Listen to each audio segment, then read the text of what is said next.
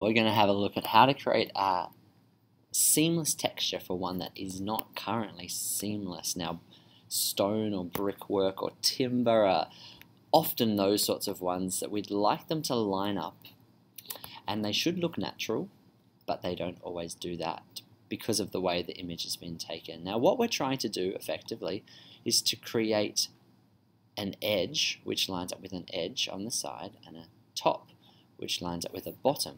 And so we can see in terms of this stone doesn't line up with these stones. Now, that's a theoretical sort of thing, and we could use our guidelines just to see how that works, but there's no way that we could ever make those join by guessing or by doing it this way. So the way that we change our image to allow us to be able to do this is by using filter, other, offset. And this allows us to move the edges of the picture so that they're now roughly in the middle of the page. So here we see that we've got this edge line here, and we've got this edge line here, and we press OK because it doesn't matter. Now, it's important that I'm doing this with only the original image. I could be using a duplicate at this point. It doesn't really make a difference. I could now go layer, new layer if I copy, so I'm now going to do this with a new image. But effectively, my image was never good to begin with because it wasn't seamless, and I haven't destroyed it. I'm now just having the ability to make it better. Now, this takes a bit of artistic creativity, because what we need to do is to blur or to recreate the rock to make it work in a natural fashion. So this can take quite a bit of work. With other materials, we can use other tools, and we're just going to have a look at some of those tools to see how they work, such as our spot healing brush or our healing brush. This allows us to choose an area, and I'll make it a bit smaller, an area that's not quite working. So I'm just going to draw a bit of a brush over this area and let go, and see if Photoshop can figure out how to join it and make it work. So we see that in some areas that's not terrible, but this area here doesn't work. So let's try it again. Still doesn't work. It looks a bit fuzzy. It's not bad. So just by using this brush, it's starting to make some of the areas work, and it's also making some of them get worse. So it's sort of luck of the draw when we're using it. So I'm just currently going Control-Alt-Delete or Command-Alt Z, to undo or repeat undo. I could also go edit, step backwards. Z, not delete, because that will shut down your computer. Or we can use other sorts of tools where we want to stitch the image together. We do have a few different options, so let's just look at those. So we had the spot healing brush. We have the healing brush that works slightly differently by choosing that source point and then replacing something, and so we see that that's not going to work. Now, to use the healing brush tool well, or the one that I'm probably going to use instead is use my clone stamp tool, we can pick up a setting, pick up an area, and we can redraw. Now, what I really want to do in this instance is try to find something that I can copy to make this work better. So realistically, what I'm trying to do is to create another mortar joint, and I'm trying to do it in a way that makes it look natural, and trying to create something that looks natural is always difficult. So what I might do before I do anything else is duplicate this long shape, or even split this long shape in half to try to make another mortar joint. So I'll find a mortar joint that I want to recreate. Let's use this one.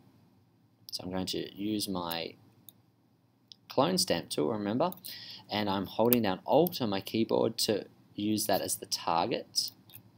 And now I want to draw a line through this stone, which is effectively copying it from somewhere else, to create a duplication or a duplicate of that mortar joint. So it's a little bit strange, but it's not terrible. It's working pretty well. Now, of course, the way it's joining with this rock is terrible, so I need to fix that up. I need to, again, find another situation where I've got a nice mortar joint. let's use this one here, and then try to represent that in a way that works. Let's copy it again.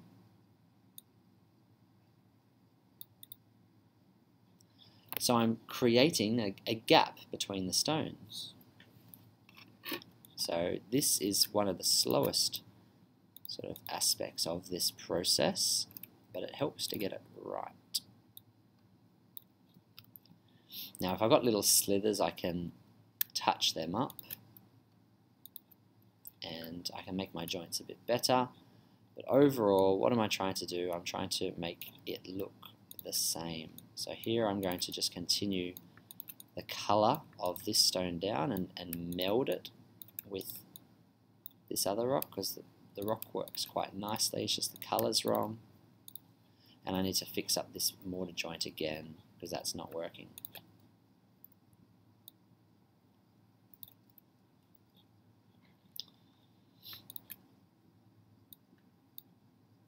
Now if I'm trying to do mortar joints with brick, that does make that a lot easier. When I'm trying to do this with stone, obviously I've got a lot of different colors, and so the colors make it slightly more difficult to do.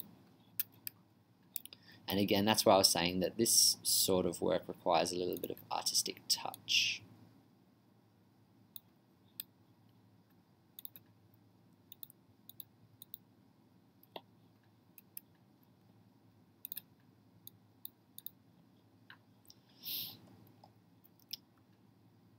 Let's try to do that here and make this look like it's one stone. So I have to go up and down and across, all the ways across that relationship between the original top and bottom of the picture. Effectively what I've done is change or reorientate the picture. So instead of the top and bottom being separated, they're now together, and the middle of the picture is now on the edge, which means we won't have that issue next time. Now this is really bad. This one here, so let's make this all this darker orange one. That wasn't very well done. I'm going to need another mortar joint. Another idea is the further away we are from the original instance, the more realistic it will look. If we try to copy a mortar joint that's too close to its origin point, it tends to look a bit fake.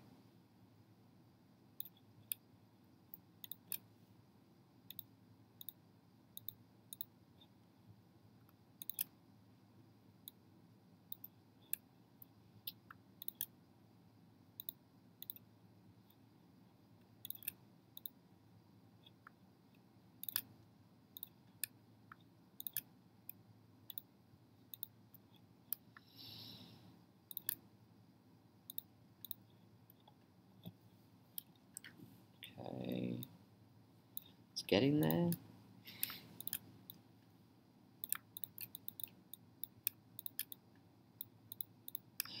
Obviously, I had to work pretty hard, you didn't see this, before I made this video to find one of my textures that was bad.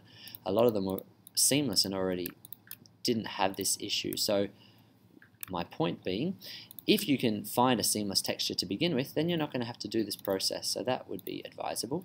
However, it's not always possible. Sometimes you want a particular texture and you just can't find the one that you want. Maybe it's you've taken a photo, and when we take a photo, then it's very unlikely we're going to get a seamless texture. So the only way then is to create it yourself.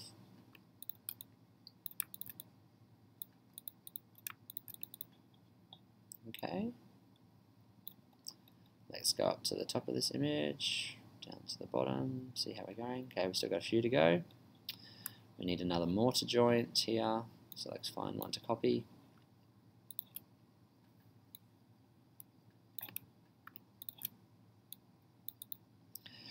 Currently I'm working with a brush size of 44, so that's giving me a good rough, large brush, but if I wanted to do this in more detail, I'd need to decrease the size to be a bit more exact.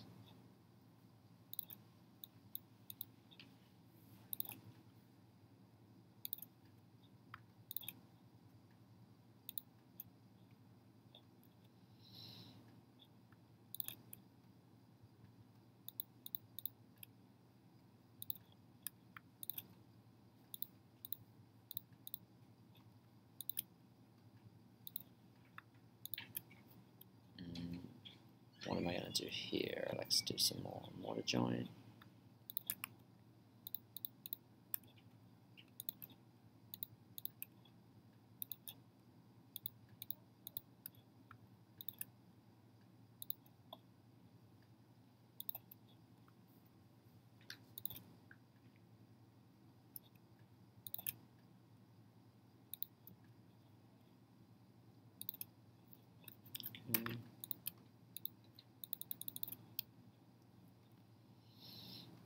Might just use this one.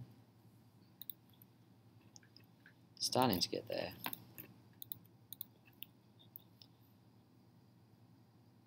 No, I probably need to just make this a bit smaller to make it a bit harder, to get a bit of a hard edge, because it's currently a bit odd. Alright, there we go.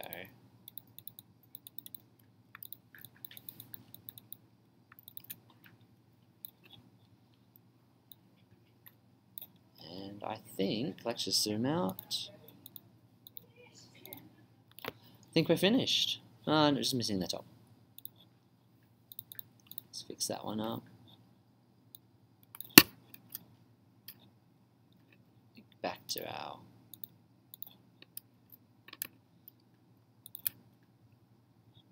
wrong color. Let's try over here.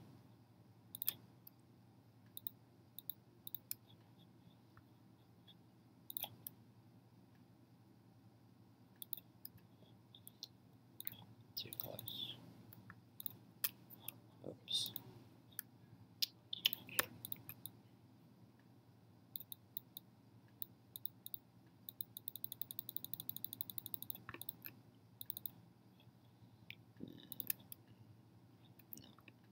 Let's try that one. Yeah, that one worked well. Sometimes you can be a bit more clever than others. Great. So, save. And now to see if this works, what we're going to do is offset, filter, other, offset. And we can see now no matter where we move this or where we go, we don't have in vertical or horizontal any more joints. Now, that's pretty good, and this means that this texture is now working. So we've dealt with the seamless texture. There is no seam, but the next issue we're going to have is a repeatable pattern, and that's based on the fact that this wall isn't very large. So it would be great for a detailed representation or texture or visualization, but it might not be very good if we're trying to create a large wall where we have a lot more stones than this. So to see if that's working, what we might quickly do is image adjustment, canvas size, and we're just going to duplicate this again, 56.44, 37.61. Silly me. Before I do that, layer new layer by copy, image adjustment, let's do that again, canvas size, 56.44, 37.61. Now we'll do that, layer new layer by copy, and then that is just our Command J. So it's working, it's seamless, but we can see that there is some stones that stand out a little bit too much. Don't worry about that little white gap, that's just because of the way I placed it. It won't be visible. What stands out? What can we see that is a problem? These color stones here are a little bit too dominant. So they're meaning that our wall isn't very good, doesn't look very seamless. We could do a few different things to make this be fixed. We could duplicate this and save this as an image, which is a larger image, and then start to edit some of these individual bricks so we're changing a quadrant or a quarter of the image at a time and effectively making an image which has some repetition in it, but also we're disguising that repetition. So we could do that, but what we're often doing by creating that process is compounding errors. So we're just going to save this as an image for now. We're going to put it into ArchiCAD potentially, map it onto our wall, and see if it's an issue. Because if it's not an issue and we don't see those repeating bits of stone, then perhaps we shouldn't be worried about it. So we'll just save this to be able to use it again. We could save it as a Photoshop or a TIFF file if we wanted to save the multiple layers, but I don't really care about doing that. So we'll just save it again as the JPEG, same name, so it's just being replaced. This one's been called copy, but it doesn't matter. And that's it.